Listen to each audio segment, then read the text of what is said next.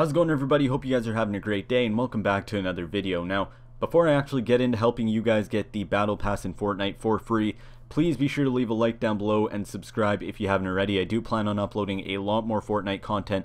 And that being said, I also am streaming on Twitch. I have been almost daily for the past 2 weeks, and I will leave that in the description below as the top link. So if you guys could just go and follow my channel and just you get updated when I go live. If you guys do enjoy Fortnite, that is.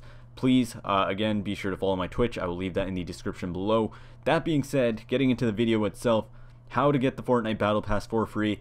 No exploits, no glitches needed. Essentially, you're just playing within the terms and playing within what you're given. You guys can see right now, I'm going through the tiers. Currently, I'm tier 28. That's not very good. Could be doing a lot better. I did have a late start into Season 3, and this is actually the first Battle Pass I bought.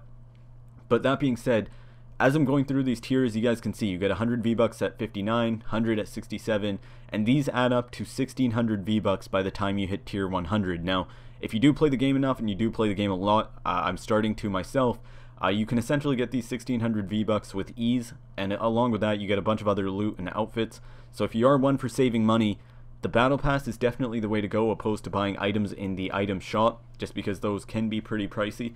But you guys can see right now I'm also behind on my challenges. What you want to do though, to get the Battle Pass for free, is with these 1600 V-Bucks you get when you hit level 100 or tier 100, you only want to spend, I believe, about 650 of them, just because by spending 650 to 550, or whatever it is, you guys can see that emote that I bought where I'm splashing out and throwing money all over the place, was about 550 V-Bucks. That leaves me with about, I think it's 1050 V-Bucks.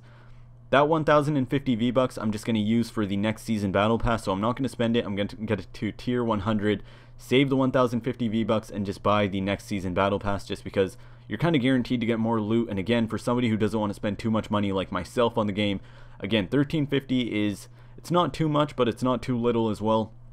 And to just be able to recycle and keep going through the Battle Passes is definitely an amazing thing added in by Epic Games, because if you play the game a lot, your next Battle Pass is basically paid off and it's basically free. So essentially, you're not paying $13.50 every 2 months. Now, if this video did help you guys out, please be sure to leave a like down below and subscribe again if you haven't already. Please be sure to follow the Twitch channel in the description below.